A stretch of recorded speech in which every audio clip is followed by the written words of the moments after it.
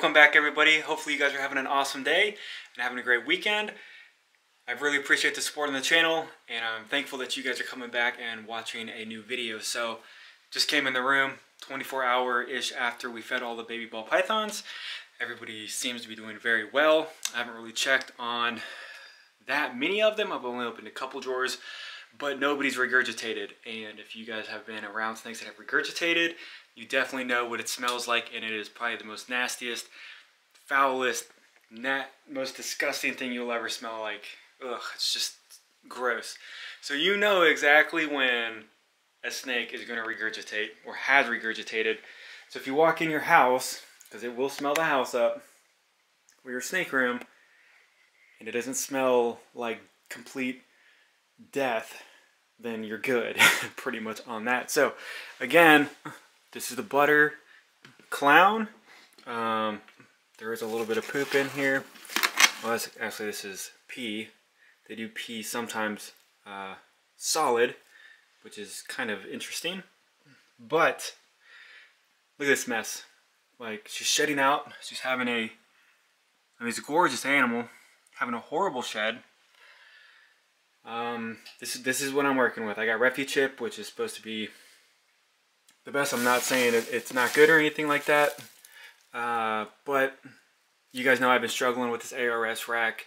Full water. I haven't touched the water, and that's how it's supposed to be. Kind of broken up. Repti-Chip. Some of the snakes shed out. My bow is shed out 9 out of 10 times perfectly. I have quite a few of the ball pythons that will shed out. I just don't understand why I'm still struggling with the poor sheds when this is supposed to be the setup that you're supposed to just put your snake in, and it's supposed to be, you know, less maintenance than something that you're going to build. So I wonder if I have any water in here. I have a little bit in here, so we'll just spray it down. I mean, I hate soaking ball pythons because they're not naturally supposed to be in water. But if she has a bad shed, sometimes we just have to do what we have to do to make sure that they shed clean. Now, this might work. I mean, it pretty much is peeling off of her very well.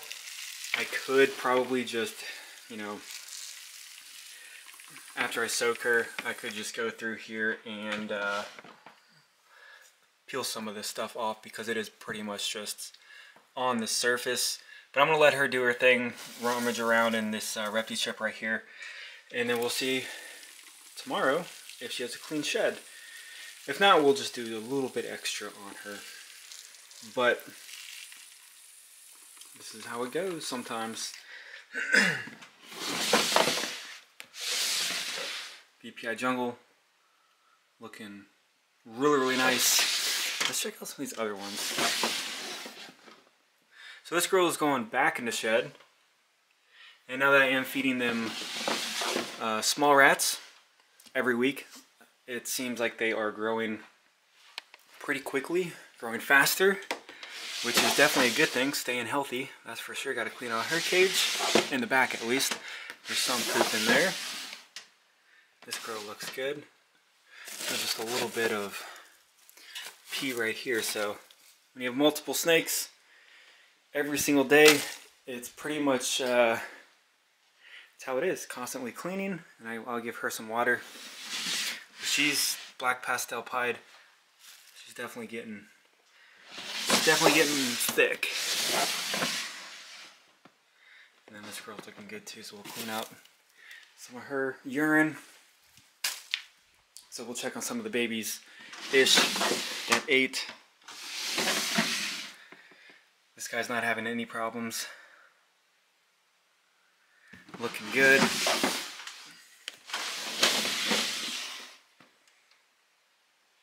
Superfly Clown, looking a little curious.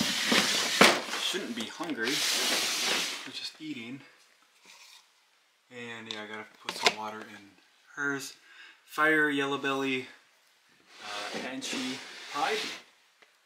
I love her markings. And I guess we can check out some of these ones. I know I got some crap everywhere. That's what happens when we got jobs and everything else with the animals. Not saying that's a bad thing. So here's the banana pied. And as we can see, she did eat quite a large meal. And really there's no excessive lump in her body. So I think the size that she's on is definitely good for her, and she's only 3 months, maybe 4, so, or less. I don't think I've had her that long. The time just kind of runs together. So let's check out some of the bigger snakes over here. Show you guys some of those. I have to feed all of them. I have to feed Pop-Tart, I have to feed the Burm, the Motley, and Mountain Dew. So got a lot of stuff going on here this weekend. I'll try to get a video out for you guys on feeding them, because I know everybody likes to see the feeding videos, but the bigger snakes are definitely much cooler to watch eat, especially the big strikes. And with that Argentine, we never know what's going to happen. Even getting her out should be an excitement. So we're definitely going to check her out, because we haven't seen her in a while. So stay tuned. Alright, most of you know that this is the Argentine boa. She is a pure blood with nothing else in her. This girl is outside of her cage, a very sweet and docile animal. It's just when she's in her cage, she wants to kill me whenever she sees me. So that's why, if you can see over there, I put up the blocks on her glass, because any commotion, anytime I walk near her, or even if she sees me, she will strike the glass. And then she doesn't just strike the glass, she will chew and gnaw at it, trying to get to me.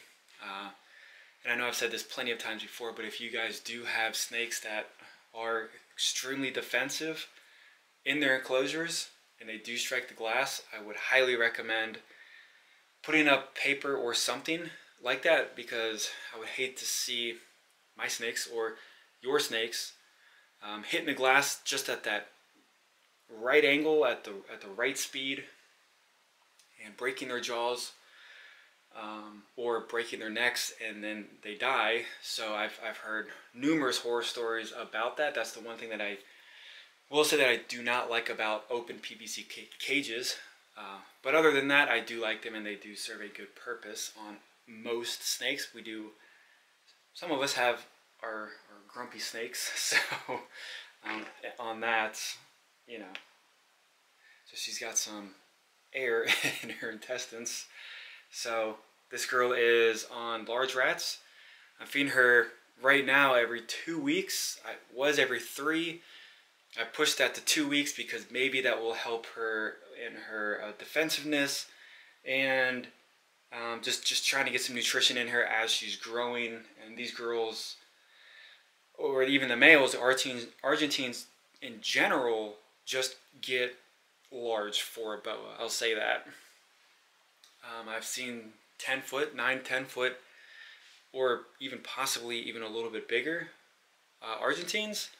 So they do get bigger, I would say, than the common BCI. So I trust her out to a certain extent. I don't trust her around my face. Putting her around my neck is fine, as long as her face is not too close to mine. Even though they do have a very good strike range, I like to put some space in between the dangerous end of her. But you know, all in all, I can say that she's been a fantastic snake to have and to work with outside of her cage. So we'll put her back, and then we'll just check out a couple of the other snakes, because I'm going to feed them, like I said, in the next video. And then we haven't seen them in a while, and we probably won't see them sometime until next week. And this is the ghost boa. She is 100% het for albino, but that has no effect on her colorations, as we can see her and how she is. A lot of you guys do like the ghosts. Some of you guys have super ghosts. Some of you guys have a lot of combos with the ghosts in them. The ghost is a fantastic snake, and it's regular form, I would say. But you can add quite a bit of stuff into them and make them a lot better, such as albino.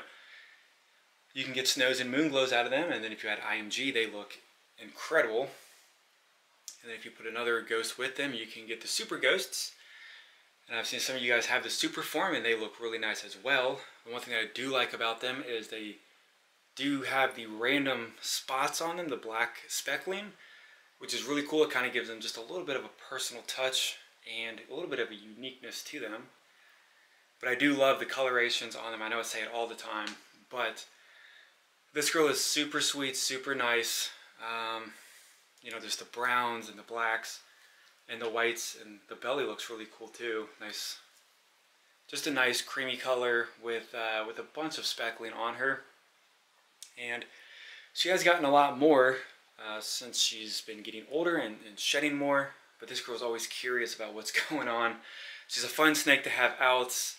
She's not too wild. She's never tried to bite me. And she just loves to be held. So it's a good animal to have outs if you want to have a good interacting animal. One that'll not just, you know, like a ball python, that'll just, you know, stay like that forever. But just something where, you know, it's always nice to have a few snakes that have a good personality, I would say. Some of them, and you guys know that I have one or two that I am working with that hate me. And sometimes it's the Argentine that we just saw, but it depends on her attitude. And sometimes it's the VPI Aztec. So we all have one or two snakes that keep us on our toes for sure. And most of the time this girl is really curious about the camera, but right now she's not. So she's on mediums. She gets a medium every 2 weeks. And then I won't feed her larges until she's at least the size of the Argentine. Probably, I don't know, next year maybe. But just growing them, you know, nothing crazy, nothing too fast. I don't really have any plans on breeding them, so we'll just see what happens in the future, that is. And we'll just check out the Burmese, and that will be it.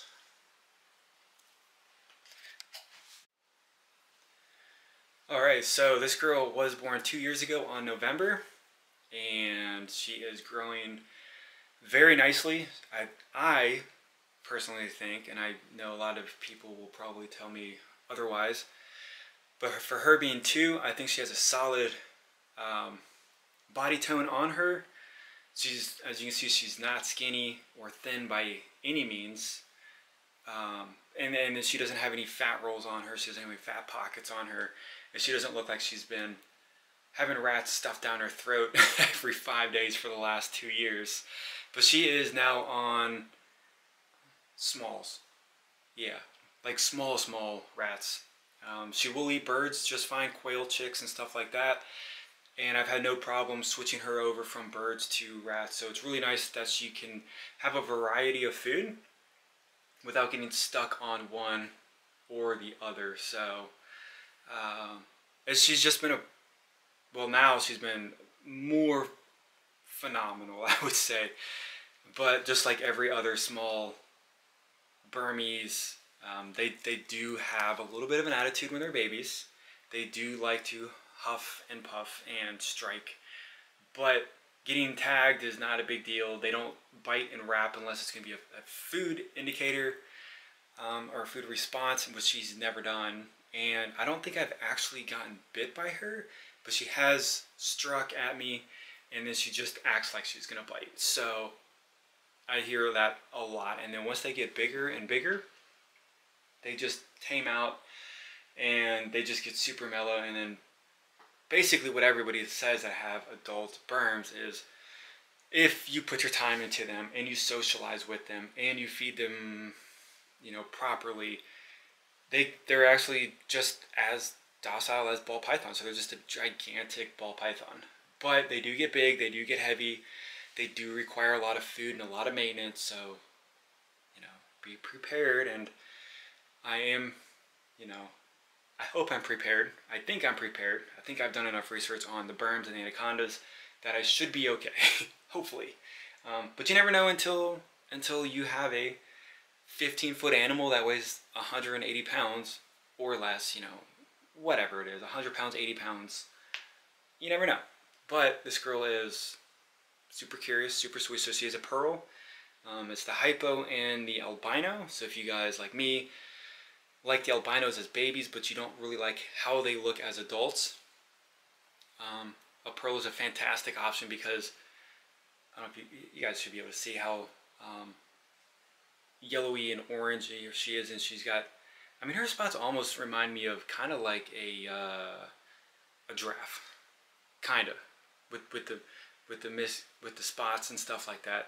Maybe that's a reach, but I don't know, to me, kind of. And as they get older, the colors stay and the patterns stay, so they do stay bright, and they do keep a lot of, you know, she's gonna look like this, or brighter, possibly, as an adult. So I just want to show you guys a couple of the snakes before we feed them, hang out with them for just a little bit, show you guys that, you know, you socialize with your animals. They can be great pets, and hopefully you guys have an awesome weekend. And again, I really appreciate the support on the channel. Hopefully you guys come back for more videos, and I'll see you on the next one.